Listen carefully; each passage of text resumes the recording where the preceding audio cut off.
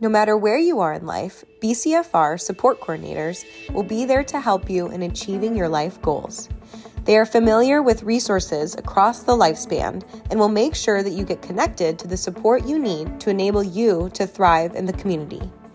Our mission at BCFR is to enable individuals with developmental disabilities to thrive in the community, connect with others, and achieve their personal goals. Now let's hear from an SE who currently serves school-aged youth. I'm a support coordinator here at Boone County Family Resources. I specialize in transition planning, so I primarily work with teenagers and their families preparing for life after high school.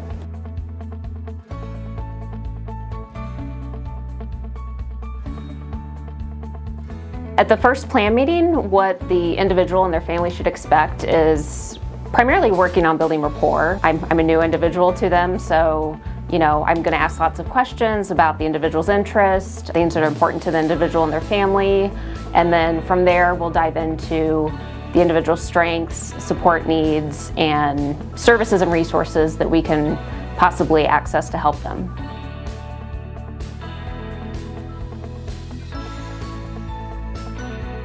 The Individual Service Plan, or as we like to call it, the ISP, is a required document mandated by the Missouri Division of Developmental Disabilities. I like to think of it as a roadmap that we use to support our clients and their families. It breaks down the individual strengths, support needs, goals, and then that's what we focus on to, look at services and resources that we can utilize to help them.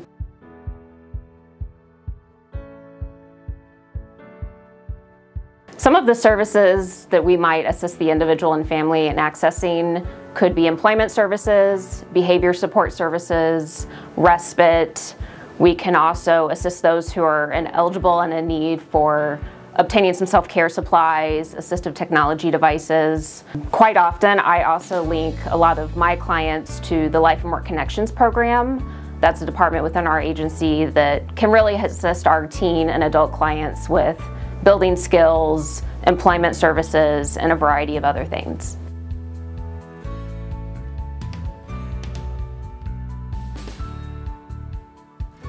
After the first meeting, I will periodically check in with the individual and the family just to, make sure things are going well, see how school is going, see how those new services are going that we potentially are funding.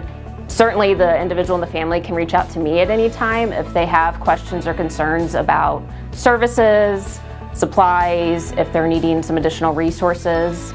It's just a give and take based on, what the individual and their family is needing.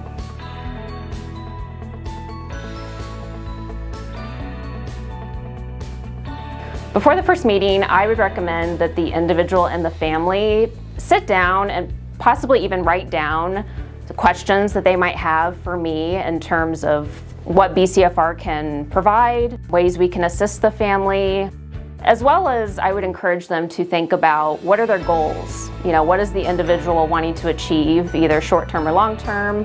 What are the family's goals in terms of safety, independence? I would highly encourage that, and then they can bring that information to that first meeting and we can develop a good support plan.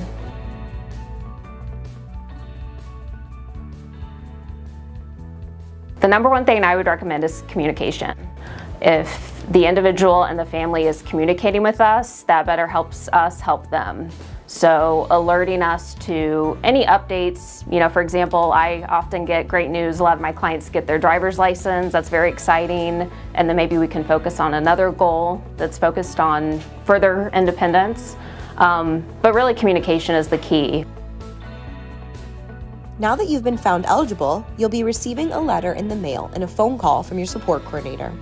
The next step is to set up the initial meeting, which may take place at the BCFR office or at your home. We'll be flexible with your schedule. Our goal is to meet you within 30 days after you receive your letter. At the initial meeting, an individual service plan will be created, which will help link you to the services for the upcoming year.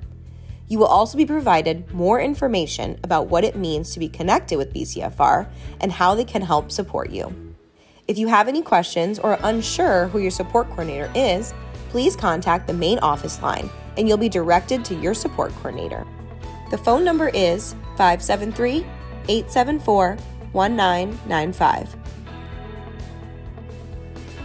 BCFR's goal is to provide ongoing support to individuals and their families to achieve the life they want to live.